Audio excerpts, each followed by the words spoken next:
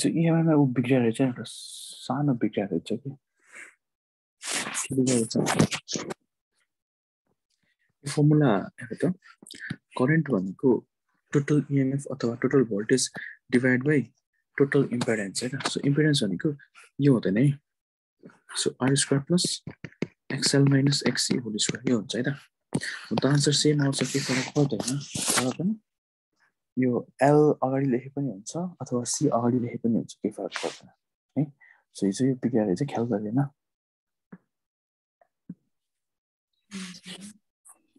सुरु गर्नु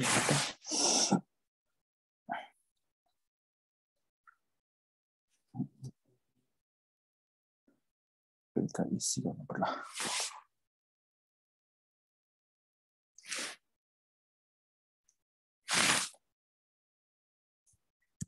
फुटेक माथि हैन तिमीले कति फोटो हेरिसक्यो एकाउन्ट सबै स्क्यान गरिसक्यो म्याथको गरेको छैन म्याथ त त्यस्तो गाह्रो नहोला है किन म्याथ भनेको के रे टाइम सेभ गर्नलाई नै राख्या हो नि त त्यो म्याथ चाहिँ त्यो हैन म्याथबाट गाह्रो नहोला सबै बिर्सेको जस्तो लाग्छ अझै पनि हैन त्यहाँ गएपछि आफै आउँछ त्यो एक्जाम अगाडि त्यो नर्मल हो हैन त्यहाँ गएपछि आफै नै आउँछ सबै माइन्डसेटै अर्कै गरेर जान्ला छु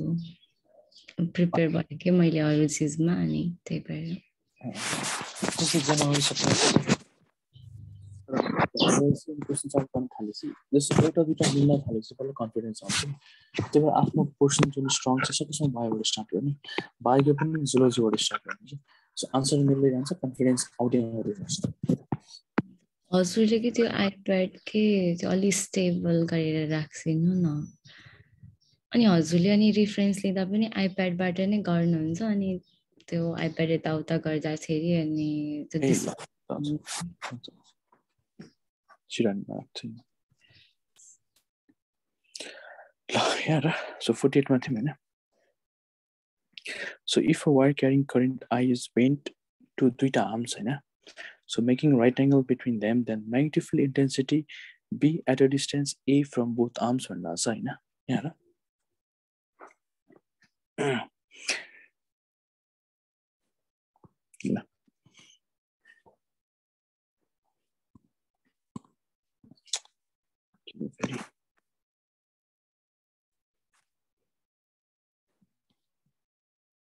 क्वेसन गर्नुपर्छ हैन गर्न चाहिँ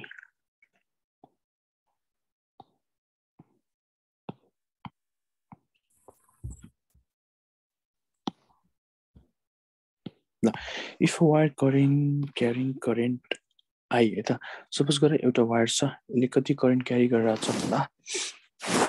I करेन्ट क्यारी गरिरहेको छ है इट इज बेन्ट टु दुईटा आर्म्स सो दुईटा आर्ममा यसरी बेन्ट गर्दियो सो मेकिङ एंगल कति भन्दा 90 डिग्री हैन between them then magnetic field intensity be at a distance A from both arms है त सो यहाँबाट पनि कति डिस्टेन्स टाढा हुनु पर्यो भन्दा ए डिस्टेन्स यहाँबाट पनि ए डिस्टेन्स टाढा सपोज गरे यो पोइन्टमा आउनु पर्यो है सो यहाँ त यो ए भएपछि यो पनि ए यो ए भएपछि यो पनि ए सो एउटा यो स्क्वायर बन्यो है एउटा के बन्यो भन्दा स्क्वायर बन्यो अब यहाँ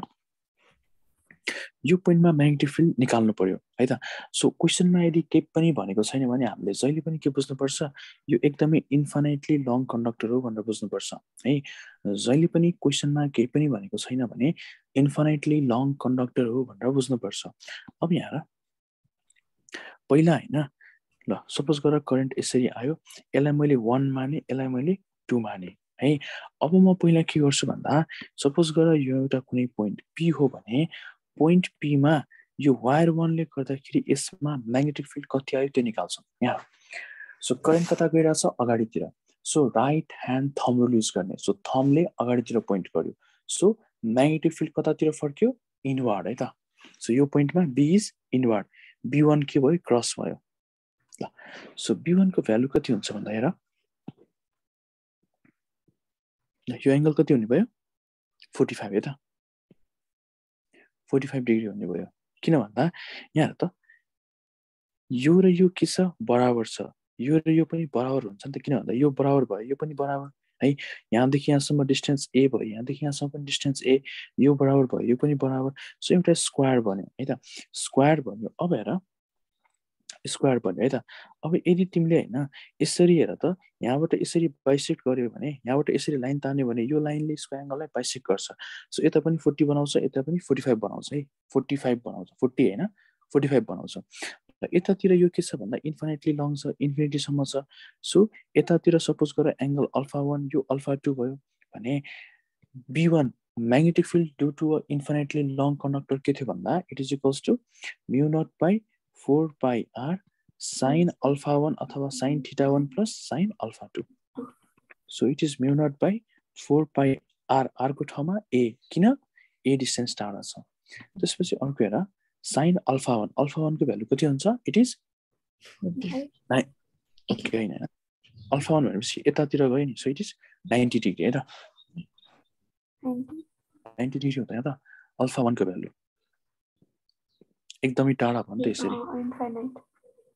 इन्फाइनाइट भयो नि त, इन्फाइनाइटली लङ भनेर बुझ्नुपर्छ है। के पनि दिएको छैन भने हामीले इन्फाइनाइटली लङ भनेर बुझ्नुपर्छ। सो इट इज 90, साइन 90 को भ्यालु 1। सो 1 प्लस साइन 45 भनेको 1/√2। यसमा बुझाछ है,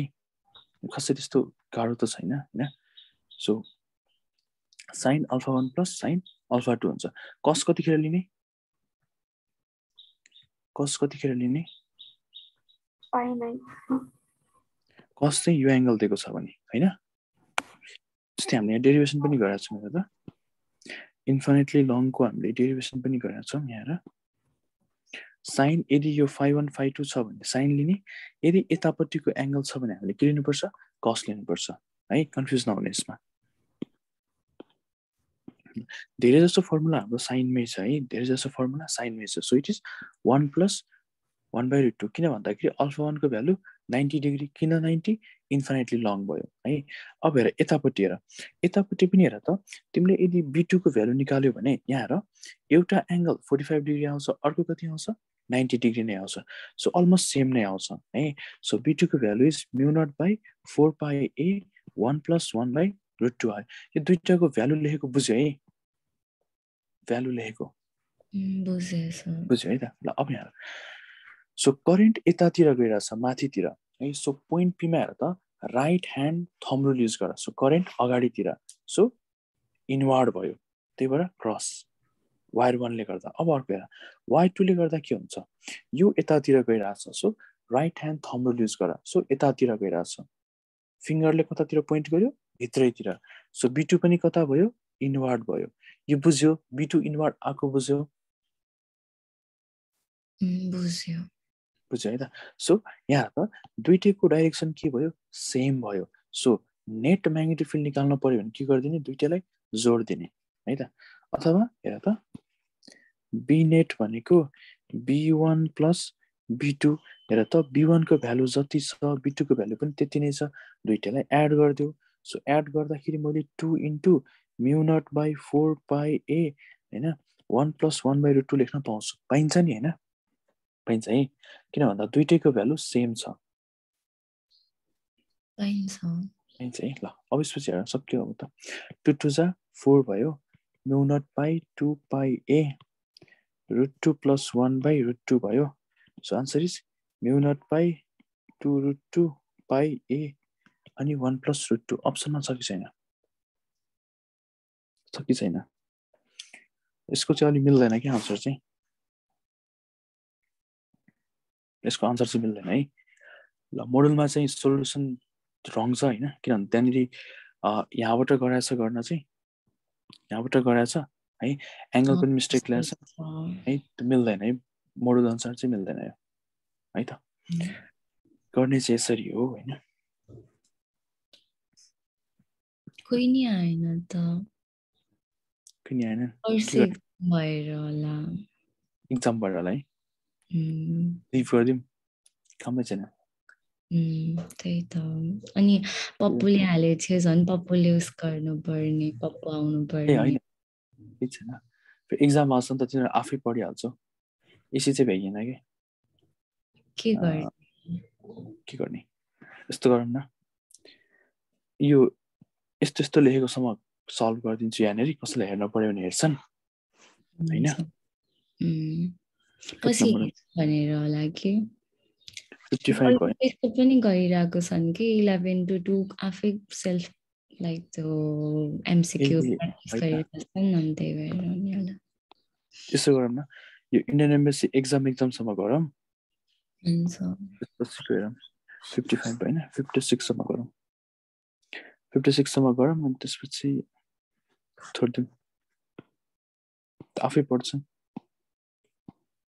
किन त्यस्तो धेरै गाह्रो छैन यो च्याप्टर चाहिँ होइन सर भनिदिन्छु ल एउटा electron is moving with velocity v and enters a uniform electric field perpendicularly trajectory कस्तो हुन्छ प्याराबोलिक हुन्छ इज हामीले डिस्कस गरिसक्यौँ हैन so a charged particle enters in a magnetic field perpendicular to magnetic lines of forces path is circular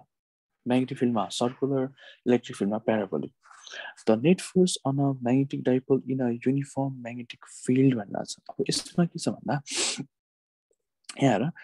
डाइपोलमा net force कति लाग्छ so dipole भनेको यतातिर north पोल यतातिर साउथ पोल नर्थ पोललाई हामी प्लस एम लेख्छौँ साउथ पोललाई माइनस एम लेख्छौँ so यसमा force कति लाग्छ भन्दा it is equals to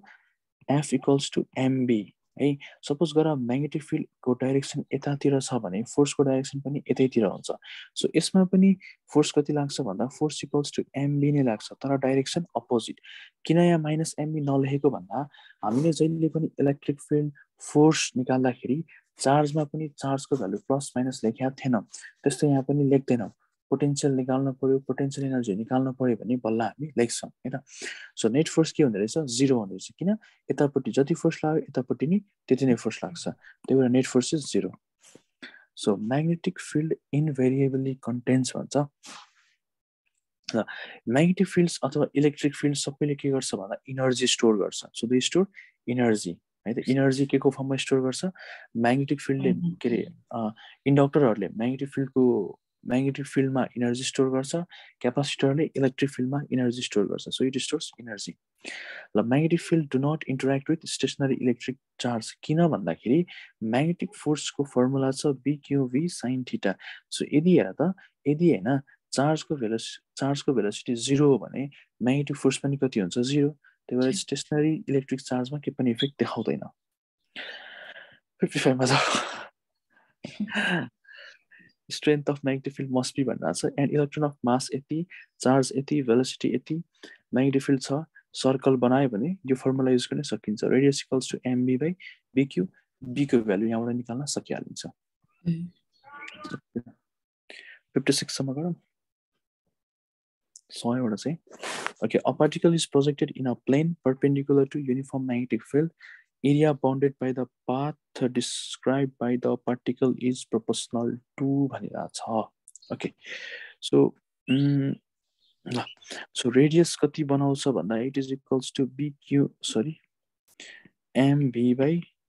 bq radius को फर्मुला यति हुन्छ हैन particle is projected in a plane perpendicular okay the area bounded by path is proportional to area so area is pi r square area भनेको पाई r square हुन्छ so यहाँनिर के छ भन्दा okay velocity momentum kinetic energy भनेर छ केसँग proportional हुन्छ भनेर छ so answer is kinetic energy हैन आन्सर के हुन्छ भन्दा काइनेटिक एनर्जी किन भन्दा यहाँ माथि लेख्छौँ हैन so r equals to mb by bq भयो mb भनेको मोमेन्टम बाइ bq मोमेन्टम भनेको √2m times kinetic energy by bq भयो के भयो भन्दाखेरि यहाँ हेर यहाँनिर हेर त एरिया निकाल्नु पर्यो एरिया भनेको पाई आर स्क्वायर सो आर को भ्यालु यति आयो सो यसलाई सल्भ गर्दाखेरि के भयो भन्दा पाई into 2m into kinetic energy by BQ so area is directly proportional to के आयो काइनेटिक एनर्जी आयो so answer is kinetic energy तर मोमेन्टमसँग के आउँछ आर स्क्वायर गरे भने मोमेन्टमको स्क्वायर आउँछ so area is directly proportional to p square हुन्छ भेलोसिटीसँग के हुन्छ एरिया इज अल्सो यसलाई स्क्वायर गरे भने भेलोसिटी पनि के हुन्छ स्क्वायर हुन्छ so it is square of velocity square of momentum but directly proportional to kinetic energy त्यसरी हुन्छ अब यिनीहरू त नगरी नै हुन्छ अनि हिजो त कमलले त लाइक पछाडि चाहिँ गाह्रो छ भनिरहेको थियो झन् सोध्नु EMI को गाह्रो छ EMI को गाह्रो छ भन्दै थियो यसो धेरै गाह्रो छैन सजिलो नै छ सबै गर्न सकिन्छ यतिखेर गरेर पनि खासै काम चाहिँ छैन हैन लास्टको यो लास्ट गर्न सकिहालिन्छ खासै गाह्रो त छैन यति नै गरौँ है पढ्ने हो